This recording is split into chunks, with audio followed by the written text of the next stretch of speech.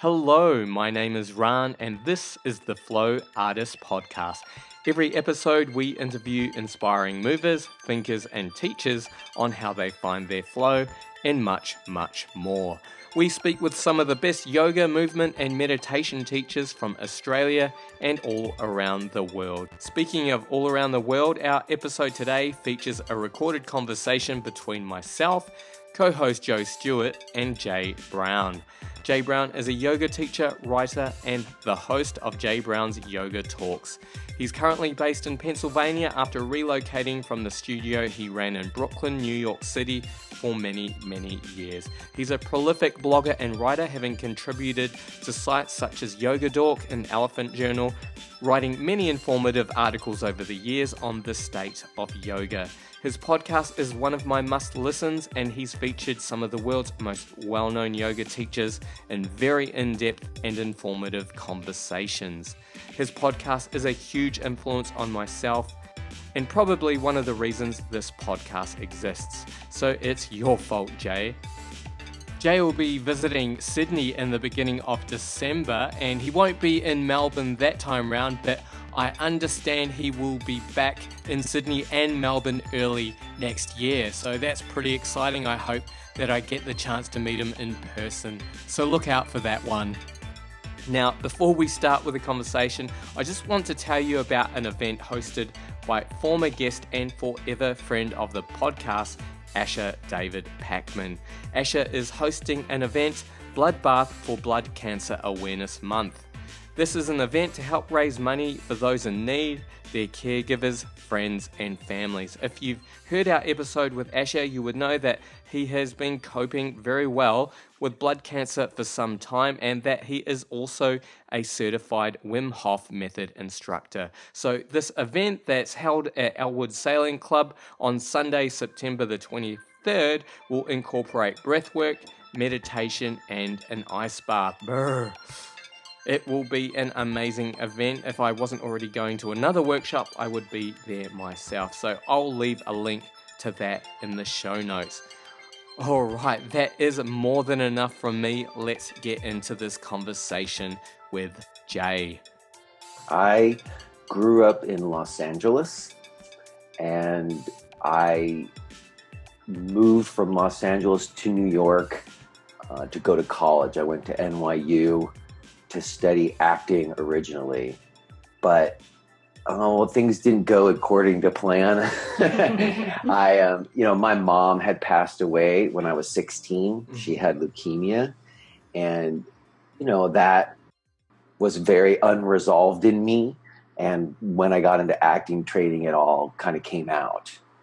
And then, that ended up, ultimately I finished my acting degree, but by the time I was done with that, I didn't want to be an actor anymore.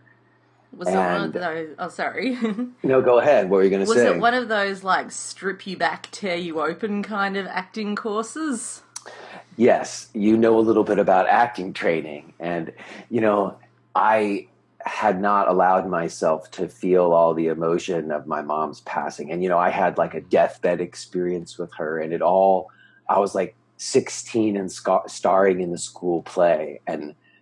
And then when I went to acting training, as you suggested, it's all about breaking you down so you can like be available emotionally. And I like went full bore into that. Like, I remember my freshman year of college, I did like this final performance piece where I got naked on stage and like projected home Super 8 movies of my mom holding me as a child on my chest. And I was like completely ripping open all the wounds and stuff. But ultimately, acting training does a very good job of like breaking me down, but it didn't do anything to build me up. Like, it just left me like a wreck on the floor. Yeah, that's so tough to have to deal with. Like, especially when you're at that young age and... Well, I think ultimately, it was tough, but it was good. Like, there's that expression, you have to feel it to heal it. Yeah, yeah. So I wasn't feeling anything, and I needed to be able to feel if I wanted to be an actor. I guess that's why they do that. But ultimately for me, originally it was hard, and it did take me in a very dark direction. Like, I went down a downward spiral and ultimately got to a place where I felt like either I'm going to kill myself or I got to find another way to live. And so But was yoga that other path? it was. I mean, I would say that, it wasn't just yoga classes, though. I mentioned this deathbed experience I had with my mom, and there was a moment in this experience that is unexplainable to me where I made a promise to my mom. I told her that I was going to do great things and make her proud.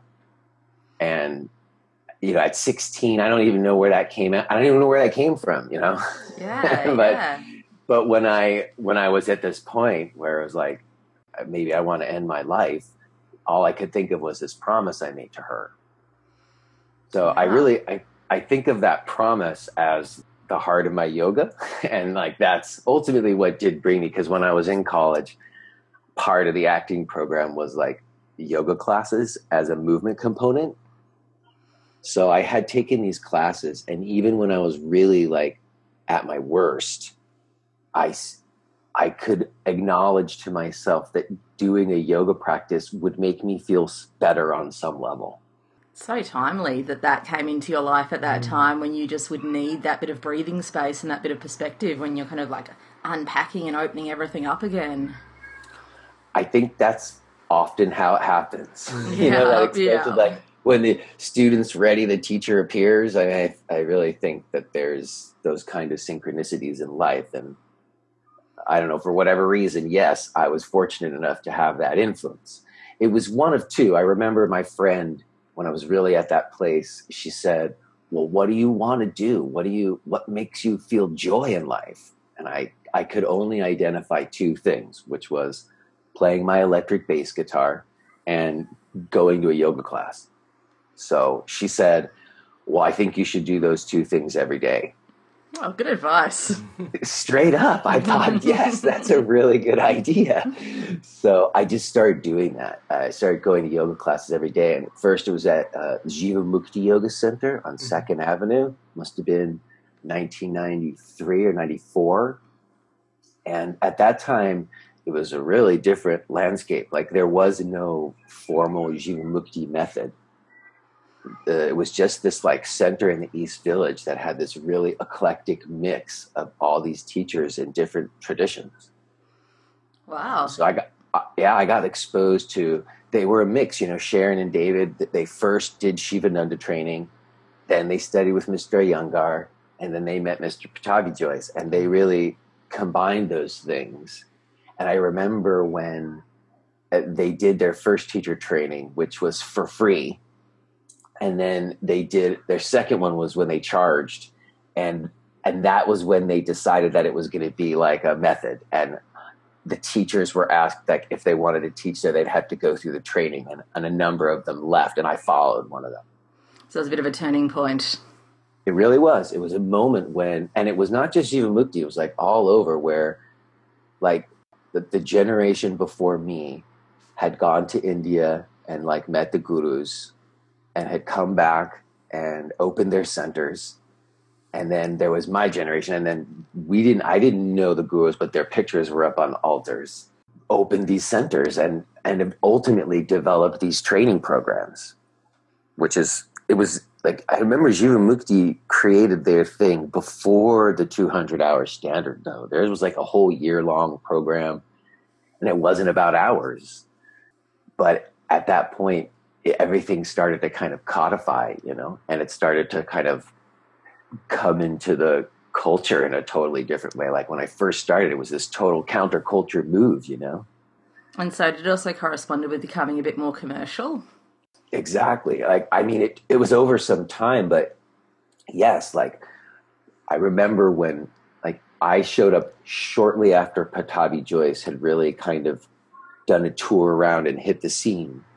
And that approach, the Ashtanga Vinyasa approach, because it was so much more physical, like it made you sweat, and it was like faster and it was more aerobic. So it became the way that yoga was embraced by the fitness folks. Like there was no yoga classes in the gym, and then Ashtanga hit, and like all the gyms started having classes. And so was that your initial practice? Like that's when you first really got into a regular practice? Like quite an intense physical practice? Well, like I said, Jivamukti was a mix. So I studied at Jivamukti for a good almost 2 years in total, and I got exposed to a bunch of different things. And then initially I gravitated towards that Ashtanga influence because I was in my, early 20s and I was messed up. And, it's like I discovered that if you think there's something wrong with you, if you think you're like broken in some way, which I did, torturing your body makes perfect sense. It just seems like the right thing to do. Yeah, like it's a path for transformation. Yeah, I felt like I needed to transcend this difficulty, or I needed to like purify myself. And I think that, that approach and I was young and I was physically capable. I had like a lot of good natural physical ability, so I could do stuff. And I just got into it and did it quite religiously, and then ultimately hurt myself. I like blew out my knee working on poses from the third series in a very reckless manner. Mm-hmm. And, I didn't have a formal Ashtanga teacher. Like I studied with a woman named Allison West, who had studied with Patabi Joyce, and she was super smart. So I was kind of learning it in a more roundabout way. I like wasn't in the community, but I was learning the system. Some people might say that's why I hurt myself. I don't know. I think I just hurt myself because I was trying to do ridiculous things with my body, and I remember at that time I asked teachers, like, why did this happen and what should I do about it? And the stock answer I got was, you need to have better alignment. That the reason that I got hurt was that I didn't have proper alignment. And what does that even mean? I know, believe me, it took me a long time to come to what you just said. But at that time, there was still, and I got a podcast coming up with Lauren Fishman in a couple of weeks, and this is what we talked about. There is still, in some people's minds, an idea of like optimal alignment, like a right alignment. Like one instruction that's just going to work for everyone. Like look at the picture of Mr. Iyengar in Line on Yoga, and that's the way it's supposed to be. And so, I went and learned some Iyengar alignment, and, like I said, I could do stuff. So I could execute level 4 alignment to the praise of my teachers, but still like had massive amounts of pain and was deeply unresolved and disillusioned in myself still over my mom. Like I was better. I had discipline, and I wasn't like, and I was like doing yoga, and I was like, in certain regards, much better. But at the same time, I still was not well. And, frankly, there was really, in my opinion, a very fundamental flaw in what I was doing in my yoga practice. And I really remember the moment when it was clear. I tell the story often, but it so encapsulated it for me, where there was this point I had all these like really flashy things that were part of my regular practice. One of them was like a handstand press. Mm-hmm. And so my teachers, or not my teachers, but the teachers at the centers that I would take classes at sometimes would know that about me. So they would ask me to do demonstrations. So like when everybody goes to the wall to do their handstand, I would do mine in the center of the room, and the teacher would say, "Oh, Jay, will you demonstrate for us?" And I'd say, "Sure." And then I did my big handstand press one day, and I came down and everybody in class applauded. And the teacher said, "This is what you're working towards." And like right then in that moment, I was feeling like all good about myself because I was the only one who could do that. And I was being, praised for it.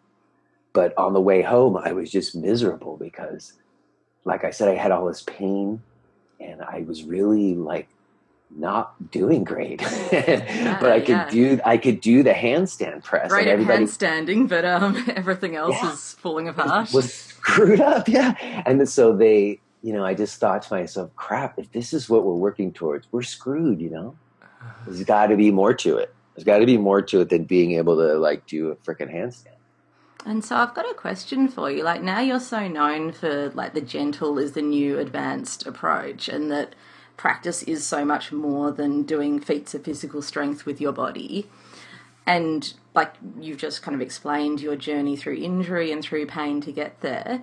I'm curious, what do you think, like if beginner young punk Jay rocked up to one of your classes today, how do you think he would have found it? It's a good question. I mean, I don't know. Honestly, part of me thinks I would have thought it was lame. This shit is slow and, boring. I don't know if I'd have been into it. I don't know. At the same time, I'd like to think I might have been able to save me some trouble. Yeah, yeah. And like there must be at the heart of what you do now, like that spark of what first drew you to yoga, like it's just been distilled down and you've kind of stripped away some of that extraneous stuff that's maybe not so good for the body and kind of really refined your way down to the heart of what really helped you from those first sessions. Well, yeah, I mean, I think that's it. Although, what the essence of it wasn't the first sessions. I think the first sessions were just like seeds planted. Yeah. Like, oh, it's possible for you to be better or for you to not feel bad, I guess is a better way to put it. I mean, for me, at some point when I became disillusioned with yoga, I did take this trip to India and I met a Swami there. And that Swami was, I think, the person who really turned it around for me because he was unimpressed by my displays of physical prowess. Like all the things in New York that made me advance, he compared to being like a child. Mm-hmm.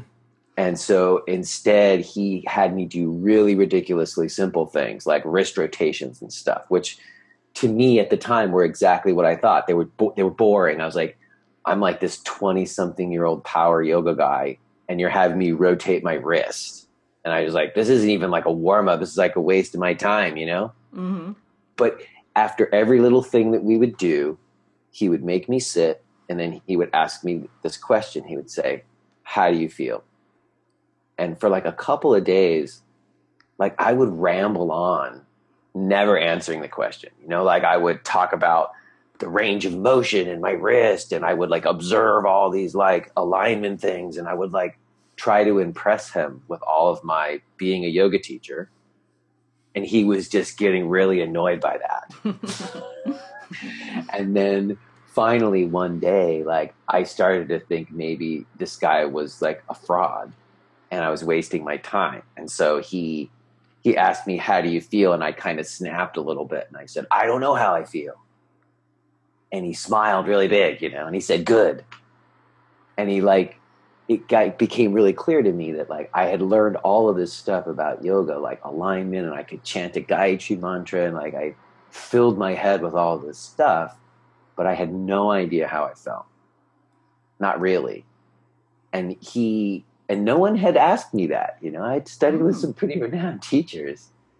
And he turned me on to what I understand now to be a totally tantric viewpoint of yoga.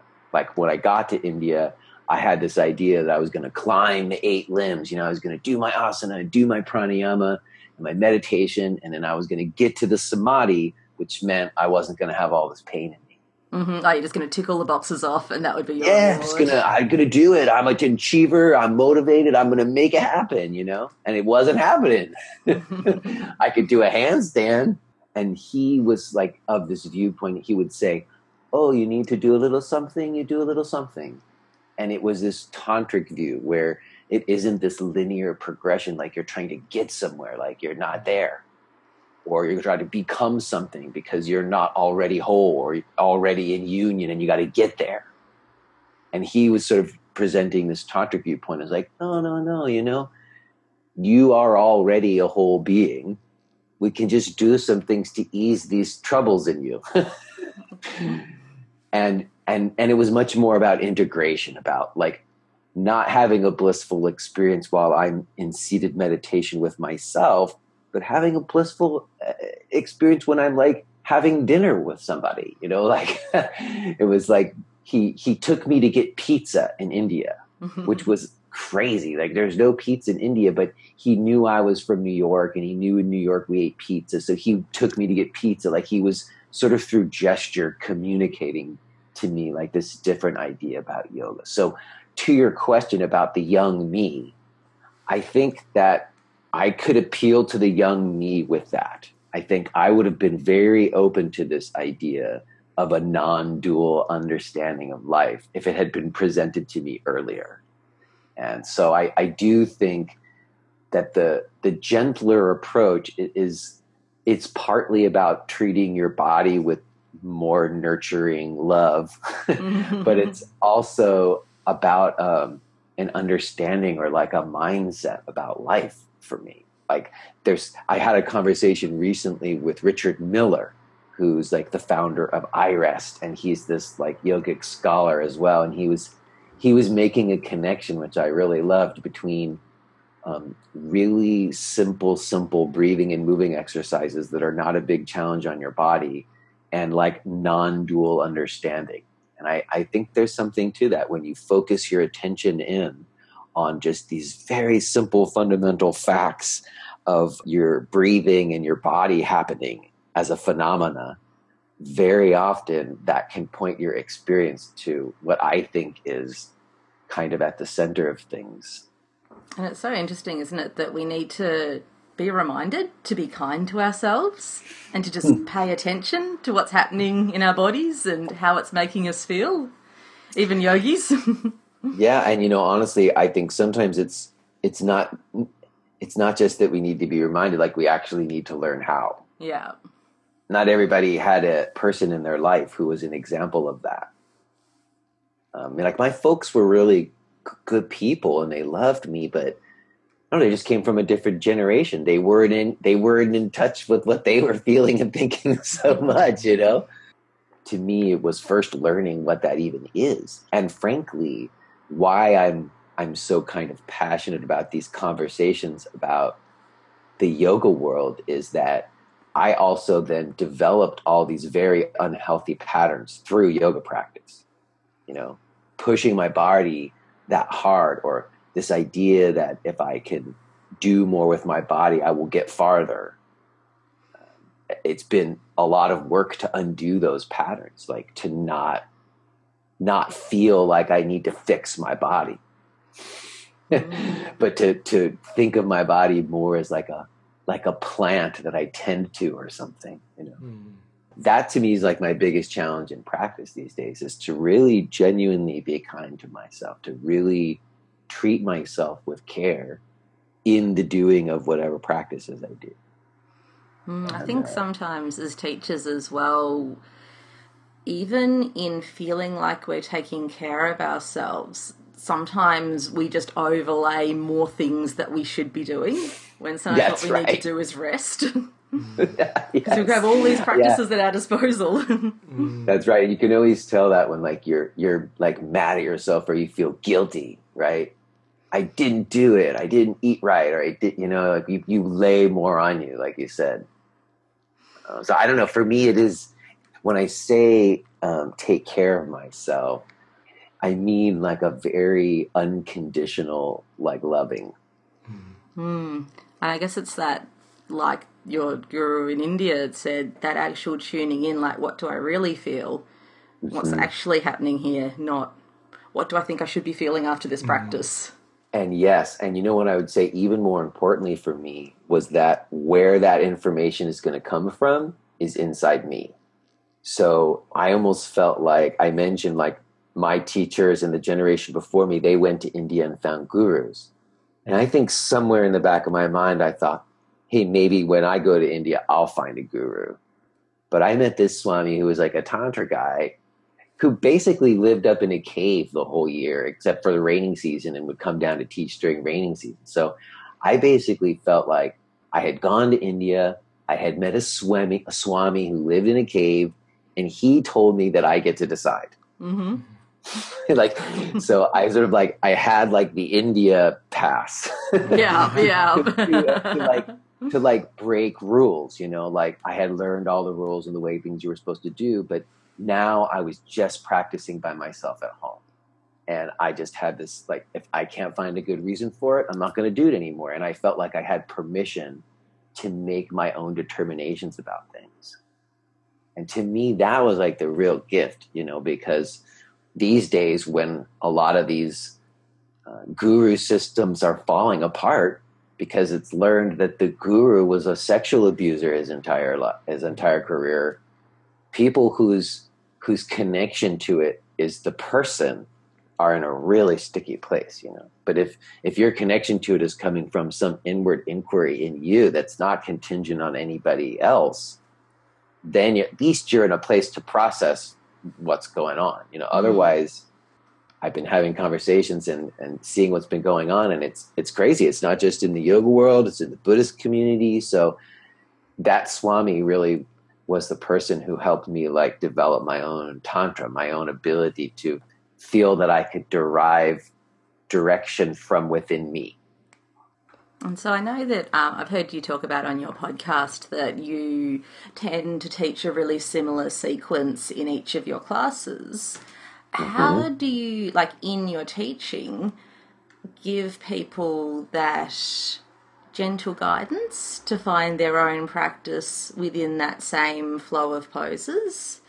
Is that something that you kind of articulate, or is it kind of loose enough that people find their way? Well, I mean, the choice to have a set sequence is so that I can individualize. Yeah. Because for a long time, I always came up with new sequences. And in New York for a long time, I don't know if it's still the same, maybe in some circles it is, you know, you were judged on how good a teacher you were by your ability to sequence. Like, can you come up with new and different combinations of things? Almost basically like being a choreographer. And I was pretty good at that. I could come up with stuff. But I remember there was like this one time where I had come up with this sequence the night before that I just thought was so brilliant. And then I got there the next morning and there was like maybe 8 people and only like, I don't know, maybe 2 or 3 of the people could actually do what I had planned. And all the rest of the folks who were there was like nowhere in their wheelhouse. It was way too hard, you know. But I didn't have any other plan. Like I didn't know what else to do. So I just taught this sequence to the 2 people who could do it. And then like was as encouraging as I could to everybody else while they struggled along through. And it just was like really clear to me. I was like, that's about me. That's about my ability to sequence. That's not about anybody in the room's ability to learn something. So I just decided to take off my coming up with stuff. And it's an ongoing debate. Like some people believe like if you come up with the right sequence, then you'll be more effective. Like that's what makes you a yoga therapist because you're more trained so you can come up with the right sequence. And I just don't believe that. I actually don't think it matters. I think on some level it doesn't matter what poses you do. It really doesn't. So I came up with a set sequence, which is not strict. Like I'm allowed to go off of it and you're allowed to go off of it. No, it's not in any way like a dogma. It's a set of really simple forms that, you know, are largely drawing off the TKV Desikachar tradition, but I'm applying it to this group vinyasa yoga class setting because I was teaching in New York, and when I tried to do the really, really traditional version, people weren't into it, you know? So I had to find a way to take the principles and put them into like a format that was more meeting the expectation of people.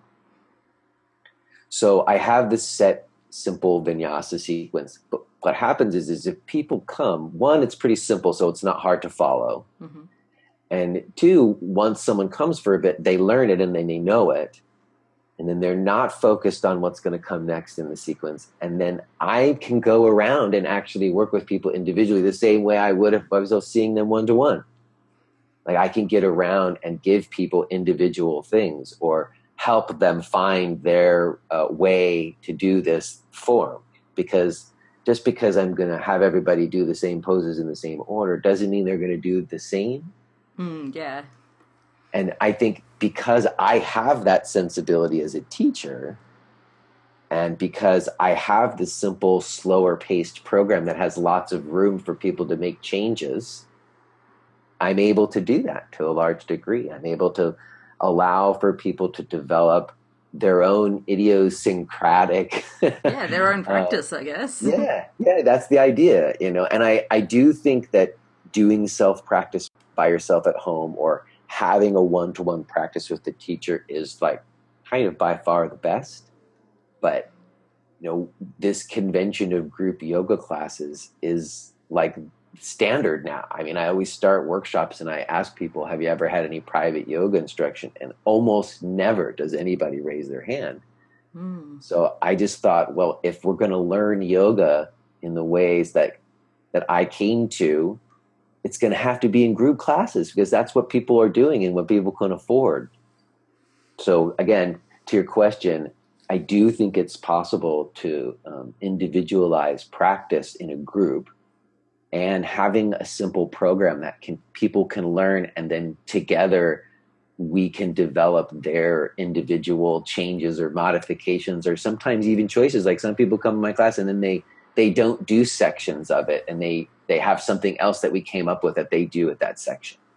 And because everyone knows what they're doing, it's not like a massive disruption. Everyone can just kind of flow at their own pace and do their own thing in a way that works for them.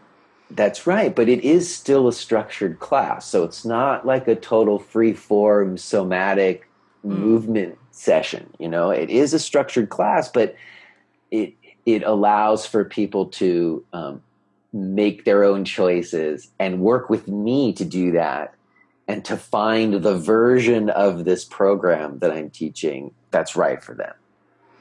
And so this seems like really like personal connection, and I'm really interested to see how you are able to convey this sense of connection rather than performance when you go out of that in-person setting and teach online. Well, me and you both. I mean, I resisted it for a long time, but it is the way that the world has gone, in so many ways. So I have embraced it, and I have a producer and partner named Josh Citron who I work with. And, we're really trying to find, like, how can we embrace these technologies in ways that we feel good about? Because there's ways to embrace them that are like exploitive and crappy. And then there's ways where they're not, like starting the podcast was one of them, because I had a blog for many, many years, over 10 years. I've been writing 800 words every month. And I watched it. Initially, there was a whole blogosphere, like a WordPress blogosphere. And then everything went to Facebook. And then it all went to kind of crap. It was like, I got all trolly. And you no longer were having like these constructive dialogues in the comment threads, And so the internet really changed. And so for me, podcasting, it's like old radio, It's the way where we, like I said at the beginning, you can't clickbait an hour-long nuanced conversation. So to me, you doing the podcast was one of those ways to kind of use the internet in ways that I found more connecting and more made me feel like a human. And the video stuff, well, let me say something else, because the video stuff is a whole other world, because I started this live stream subscription where basically I created like my own closed circuit TV channel, which you can do now with the technology, where you have an embedded thing on a password protected page. So only the people you give the password to can see it. And then I basically set a laptop in the back of the room and just started like live streaming all of my public classes. And I have a mic on me, so it's closed mic. And at first I felt really weird about it, I was like, man, this is weird, and ultimately as time has gone on and people have used it and they email me, and sometimes it's people I've met who no longer live where I live. It's actually really turned into an amazing thing. I've got a studio now where I have more control over the internet and stuff, and I have control over the lighting so it looks better. And then I created a login page so I know when people are there. So I can actually talk to people in other places in the world, even though I can't see them always. And it's been really powerful. People have been having good practices. And ultimately I started this new teacher's class, which is sort of the next level, where it's an actual like face-to-face Zoom group call, where I'm doing like basically like, I don't know, it's kind of mentoring, or just, it's like a teacher's circle. And we like talk about stuff that we're dealing with, and like all the stuff that people really want to be able to talk about, but they don't feel like they have anybody to talk about with. Mm-hmm. So it's a Sangha. It is. It is absolutely a Sangha. And it's online. And, you know, it's been really, I've been doing it for like a month and a half now, and it's been so rewarding and wonderful. And frankly, at this point, like, I'm making more money off of live streaming my classes than I do off the actual class. Mm-hmm. So I've had to embrace it. My producer has got this idea. He's like, we could get a really big screen and put it up on the wall, and you can see everybody. And all I keep thinking of is Black Mirror, and I'm like, oh my god, it's the apocalypse. But you know, like I said, I'm trying to ride the line of it, and I do think there are ways to use it. I've been feeling pretty good about the video stuff that I've been doing, but it is also strange, like. Every minute of my teaching for the last year has been documented. Oh, yeah. It's really strange. You know, I spent 20 years teaching into the ether, but now it's all on video. Do you ever watch it back? I do. Sometimes. At first I watched it back and I like learn things, you know. It's like a mirror. You notice your habits and stuff. Mm. And so that was actually constructive. But now I don't. I think I'm confident in what I'm doing as a teacher at this point. So I don't need it in the same way that I did. And I don't watch it back so much. And sometimes when I do, I like it. I'm like, oh, that was good.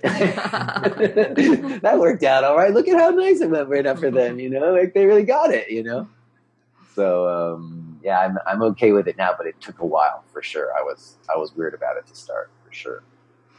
I mean, I really like the way that with the podcast and with your live streaming, it's kind of like a real be the change that you want to see in the world, because you kind of saw the slightly toxic atmosphere of a lot of the yoga discourse online and how commercial a lot of yoga imagery was, and really took it back to something that's about talking, something that's about feeling, something that's about sharing. And as a consequence, it's actually made your own teaching more sustainable, because you can relax a little bit about money if, you know, what you're doing is really resonating with people. I think that's right. I think I am trying to walk my talk, and I did have a yoga center for 10 years. I hired, 15 teachers and managed 42 classes a week and followed the lead of those who came before me. And then ultimately, Core Power opened up in the neighborhood, and Moto opened up, and the neighborhood got gentrified, and I couldn't compete anymore. And now I have an artist loft space with a bathroom down the hall that's kind of scuzzy. And on the desk when you walk in there is just a cigar box with change and a sign-in sheet and a sign that says, choose your rate. $10, $15, or $20. And I'm actually making more money when people show up to those classes. Not that I just started them, so I haven't had many people coming yet. But when people come, I end up making more money than I was at the centers that I was teaching at. So to me, to your point, one, it is definitely about creating the conversation that I'd like to hear. Like the first blog post I ever wrote over 10 years ago was like kind of railing against a Yoga Journal article, because I had seen this Yoga Journal article and I just thought, this is bull. And I just thought, where is anybody having a real conversation about yoga? Not in Yoga Journal. Mm-hmm. So I said, instead of just bashing Yoga Journal, you have to like write what you would like to read. Like what do you if you think the conversation should be different, tell me what the conversation is. Yeah. So I definitely started there. And then as it's gone on, and, I talk about this on the podcast a lot, I came into yoga in my early 20s before it was mainstream. Now I'm in my mid 40s and I have 2 kids and it's like totally mainstream, and we got Instagram yoga. And like my coming into my adulthood is completely interwoven with the yoga world's progression. So as the yoga world is now kind of struggling to find out what's coming next, now that the guru systems are falling, and now that we've got scaled models of yoga centers that are VC backed, that independent players can't really compete with so much, where's it going? And, for me, to your point, I am trying to like practice what I preach. And I do feel like there's a bit of like a return to some earlier days before there were commercials with people doing yoga for McDonald's, and I don't think it's like, you can never go back in time. Like we're returning to some things that we moved away from. Like I point to my loft space as an example, but it's with new eyes, Now I have a live stream subscription. There was no live stream subscriptions, 15 years ago, which isn't that long ago. And so you kind of like just described that whole wave of like yoga coming into the mainstream and kind of becoming commercial, and almost like that wave started to break a bit.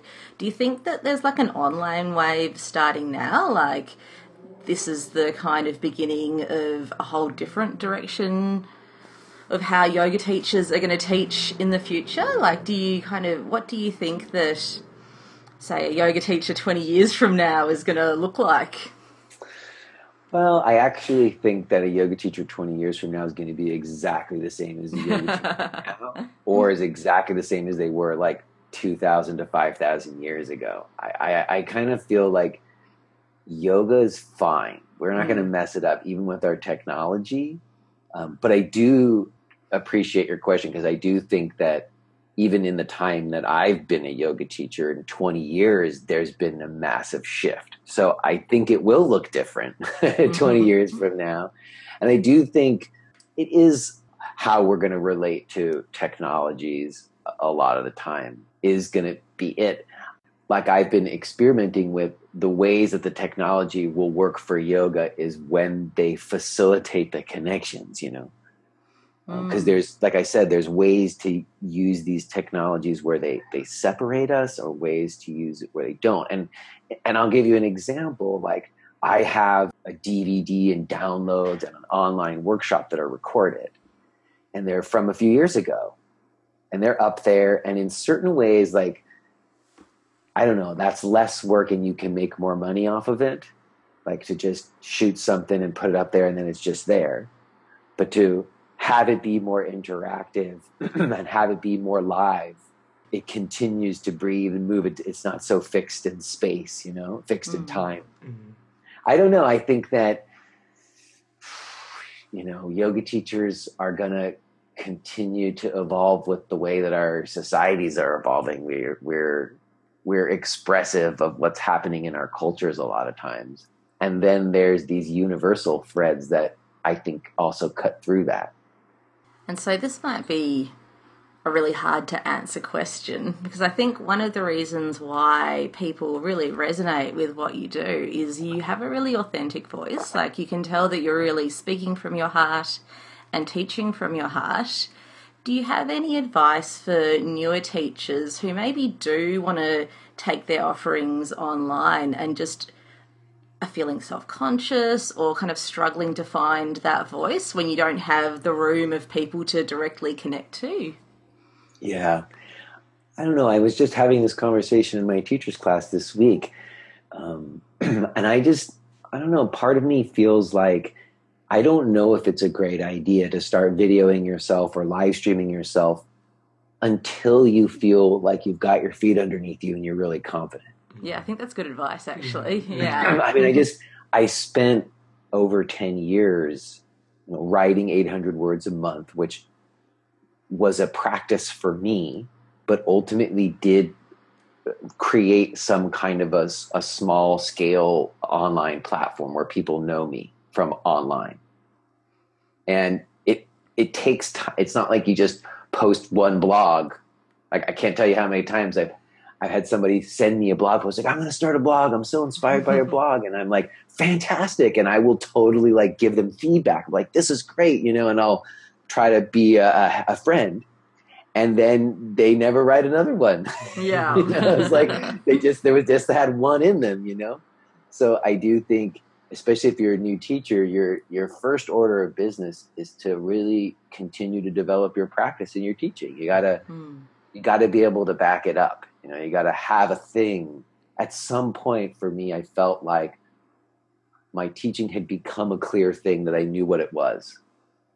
Like I knew what I was doing as a teacher, and I could see that it had some signature things to it that other people didn't do, that were specific to me and my personality and my expression.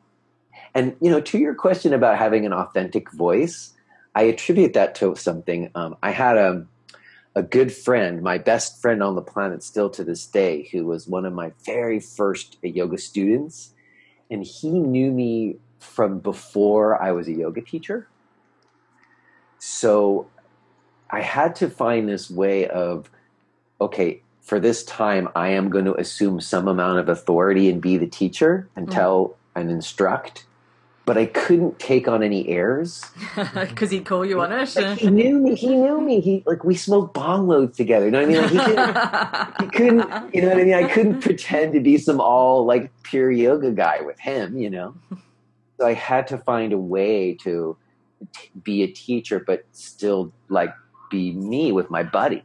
Yeah. And I think that was a really formative thing that I've taken with me over the years as I then started to teach groups. I just try to have that same voice that I cultivated then.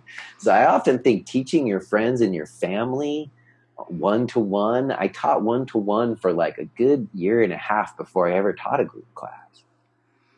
And I think that helped me a lot.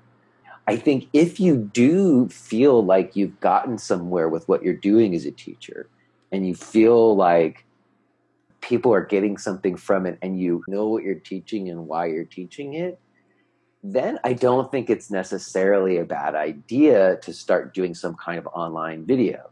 I think sometimes even just shooting yourself, either doing a practice that people would practice along to, or shooting yourself teaching people, either way, sometimes that's a really interesting, cool, creative project. For me, I just initially wanted to document myself doing it. I'd never seen myself doing the practice. So I just wanted to document it. And in the doing of that, the guy who was producing it, he's like, I want to make this into a practice thing that I can use. So I think if you can look at it as creative projects rather than launching your career, It's a good insight that you had as well of kind of if you're not feeling ready, you're probably not ready.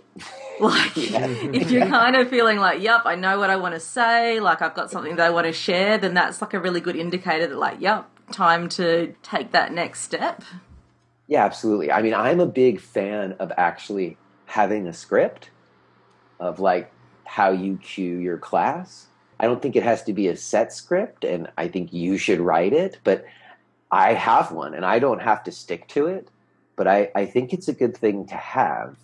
And when it came time to shoot video, in fact, here's a tip for anybody listening who's actually going to do it. You want a really quick and easy way to make it happen is you record the audio first. So if you can record yourself cueing the class that you want to give and have a really clean recording of that, then you just put it on and turn the video camera on and do it.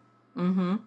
And it's all synced up. Nice. Really easy to put together after that. I actually didn't do that with our first project. We didn't have that foresight, and we just shot me doing it, and then I had to overdub to it after, which created all kinds of other layers of issues. But if you know what you're doing like that, you have a clear, you know what you want to say, and you feel confident about that, then that's the time. But as you said, if you don't feel confident, it's probably not the right time to start putting yourself out there like that yet. I think as well, there's just that process of writing your script. You would do so much self-editing before you have video that you have to edit that it would save you a lot of time. You'd be so much more clear in what you're doing when you've kind of laid it all out verbally first. Yes, and I think it's actually a fantastic tool just in general as a teacher. It's why I think sometimes systems like Bikram or some of these other systems where they teach people to have a set system and script are not necessarily a bad place to start, because like if I walk into a room full of people I've never met before, and let's just say on that day, I'm not doing that great. Like, let's say I don't have my A game with me on that day. I'm not feeling so focused or great the way I would want to. Having like a script, I can just focus in on the words and the tone of my voice and actually bring myself to more of the place I need to be through the speaking of it. And it's just like something you have in your back pocket that you can walk into any situation with and have. Now, I think where it goes wrong is when you're not allowed to go off of it. When it's like a thing that you have to stick to. Like, I encourage people to have a script, but I encourage them to go off of it whenever inspired. Like you don't have to ever stick to it if you don't want to. But having it does provide, I think, kind of like a bit of like a ground to stand on sometimes. A good sort of framework just to sit on. And maybe kind of gives you the headspace to be present for the people in the class rather than just like all wrapped up in your own head trying to work out what you're going to do next. Exactly, which goes back to my point, like by giving myself some structures and giving myself permission. The biggest criticism I've got over the years is people are like, Jay does the same thing every time. He even says the same stuff every time. And it's those people who practice with me for a long time come to discover that that's not true. Like, I do say the same things a lot, but there are often things that I'm saying that I haven't said before, or new things. And what I found is that comes from my own personal practice as well. Like having a simple thing that I do every day when it's not about being able to do new poses or doing a pose more or pushing my body as far as I can. It automatically becomes about other things. And it became for me about observing like my patterns and how I am and how what I do affects that, including what I eat and who I hang out with, and kind of getting to know myself and find how I want to be, which is what I said at the very beginning, which is what I needed to do, is find the way for me to live. And in doing so, honestly, like really healed that initial wound. Finding a way to be and caring about myself also was a lens through which to see my mom's death, where it was no longer like this horrible tragedy done on me, but really in certain ways a kind of blessing that I think brought me to a more fulfilled life. So I'm kind of grateful for it in a strange way. And I attribute that to this process that you're pointing to of coming to know myself and my patterns and make choices for myself that are nurturing and caring. I think as well, still on the like have a script, do the same practice or change it up. I'm actually completely the opposite as a teacher, and I have an idea, but my most favourite part is kind of being present and seeing what flows, and I guess it's like what inspires my creative side. And I think that can be a bit of a trap, because if it's all about what's most fun for you as a teacher, it can kind of slide into the performance rather than engagement model.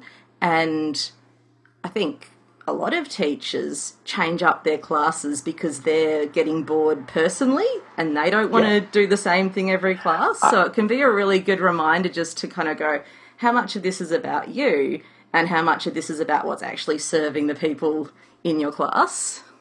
Yeah, and I would add to that I think sometimes this is a matter of personal taste. Like when I go out to dinner with my wife, I always get the same thing. And she says, aren't you going to try something different? And I go, no, I like this. I know what it is. So I think I have plenty of friends and teachers who don't do it like me, who are more like you and like to be more in that kind of improvisation moment, which I can think can be really fruitful and thriving. I like what you said, though. It is a careful place to be to make that improvisatory moment more about them than you. That could be a challenge. It's interesting as well how often you will have said what feels like to you the same thing every class, And then, I don't know, like 6 months in, someone will say, oh, that thing that you said today really rang true for me. It's like, I feel like I say that every time I teach you. So it's like, it takes the penny a while to drop sometimes. It really does. I've had that experience many times myself where someone will come up and they'll say, you said this thing in class today. Thank you so much. And I know I've said that to them at least 20 times. Yeah. I know I've said it to them at least 20 times. But for some reason, they heard it today. You never know. Right? You said the penny drops. I know you're coming over to Australia and New Zealand soon. Would you like to talk about that briefly? Yeah, I'm super excited about it. I mean, it's funny. I'm going to be honest with you. Like, you reached out to me about doing this podcast, and I thought, oh yeah, that's a good idea. Do a podcast like in Australia, and I'll like try to help get people go to the workshops I'm going to do there at the end of the year. But I just got word, like, I think most of them are sold out already, which is crazy. Oh, nice. It's crazy. I got to be honest. I don't sell out places usually, so I had no idea I had any kind of following in Australia. But really, honestly, I have to give special thanks to Donna Fari, who I only met through coming on the podcast, but we kind of, we hit it off a little bit. And then she was super cool to me. Like, it's one of those moments where somebody who, I always thought of Donna as kind of like one of those yoga unicorns, I call them, like one of those teachers like I really respect and I've never met, you know. And she was so friendly and giving, and like even just, you know, emailed me, and like, I don't know if I should tell you this, but I don't think she would mind. Like, she actually sent me like the copy of the contract that she uses, because she knew that I was going to be closing my center and like going out on the touring circuit. I wanted to make sure I didn't get taken advantage of. Oh, that's so nice. Like, just like super cool, you know, like, so thank you. And we've always been talking about wanting to get together, and we almost made it happen at one point when we were going to be in the same place on the planet, and it didn't. And then finally she said, look, I want to hang out with you. So can we schedule some workshops for you in New Zealand? Oh, nice. So she totally arranged it with some people she knew there, and I'm going to stay with her and teach workshops in New Zealand. And then since I was going to be there, she turned me on to the guy from Key Yoga in Australia, who actually now he's going to book me. I'm going to do a Just Australia tour in 2019. So I am going to come back again. But I'm excited. I've never been there to that part of the world, and it's definitely been on my bucket list for a long time. So I'm really excited. And also I should mention there's this New Zealand festival, the Aura Festival, I don't know how to say it, that I'm going to be at also, which is happening. So it's like a pretty, yeah, maybe it's like a big, I don't know, festival for New Zealand yoga teachers and stuff. So I'm going to be moderating like a discussion panel there, and I'm just excited. I've never been to that part of the world, and very cool. Nice. Yeah, awesome. I guess our final question, if you could distill all your teachings, everything you've learned and everything you like to share with everyone in the world down to one core essence, what do you think that thing would be? Wow, that's a doozy, huh? Yeah, we just like to finish it on an easy note. I mean, I guess I would answer this question differently depending on who I was talking to. Like, if I'm talking to a bunch of yoga teachers, I would answer it one way. But if I was talking to some like not career yoga people, I would answer it another. Which version would you want? How about your mate who came to your class and made you keep it real? Oh, that's good. That was good. That was real good. I would say to my friend Noah, who he knows this now because he's followed me and he knows what I do. But I would say that the essence of it is that we are entirely whole, perfect beings as we are. That we were once a conglomeration of cells. Now we're these complex thinking, feeling things, having a life with sparkling eyes and growing hair. And it is a profound wonder.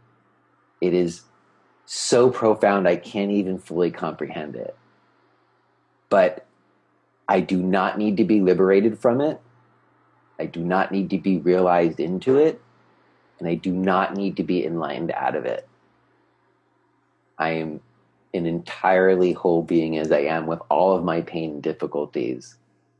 And with that, I can just relax into my life and enjoy it. Oh, that's beautiful. Nice. Thank you so much. Yeah, thank you. Love it. That's as best I can do it. That was amazing. Early Saturday morning for you. Excellent. Well, thanks again. Thank you so much for speaking with us. We really, really appreciate it, and it's wonderful to have the chance to talk to you. So, yeah, thanks. And also, thank you for, I listen to your podcast quite a lot when I'm on the tram, on my way to go teach classes, and I think it's like a subtle part of my warm-up. Like, it helps me kind of get into the yoga frame of mind. So, yeah, and I'm sure you do that for thousands of people all over the world. So, thank you. Well, no, thanks back. I mean, it's always great for me to then actually get to speak to you or people who are listening or meet them when they come to workshops. I really do feel like I've got friends out there, and you guys do podcasting, so you know like what it's like to like put on a mic and just talk into it. And it's like this meditation where when I go to hit that record button, I'm just talking to my friends. So I like that you're out there. Yeah. So great. And I appreciate you guys reaching out and bringing me on yours. Oh, it's our pleasure. Cool. Well, I don't know. I don't know if I would get to see you when I'm there. I'm going to go back again in 2019. Hopefully we could like hang out and have a tea or a beer or something. I hope you enjoyed our interview with Jay. I really appreciate it. I loved his last words there. And I was also intrigued by the fact that he teaches the same structure in all of his classes. I feel he gave some really compelling reasons there. So I'm actually going to try this in at least one of my own classes. And I'm curious what you think of using the same structure in a class. I'd love to hear your feedback. You can reach out to us in our Facebook group. Just search for the Flow Artist Podcast community, or you can find our website at podcast.flowartist.com. I would absolutely love to hear what you think. All right, next episode we have Rane Rushton. Rane is a Sydney-based yoga teacher who specialises in teaching kids yoga. This is a really interesting topic for me, as I've been teaching a community class that has participants all the way from seniors down to toddlers and infants. So I was quite excited to try and get some really good information from her on this, and she definitely delivered. One final thing before I leave you, I have recently started a YouTube channel. It's called No Stomach Living, and it's about the experience of living without a stomach. I plan to include meditations, yoga, and general tips on how to live without a stomach, and we might throw in a few funny, silly sketches. So again, I will leave a link for that in the show notes. Alright, I hope you have a wonderful day. We will see you in a fortnight. Aroha nui, big, big love.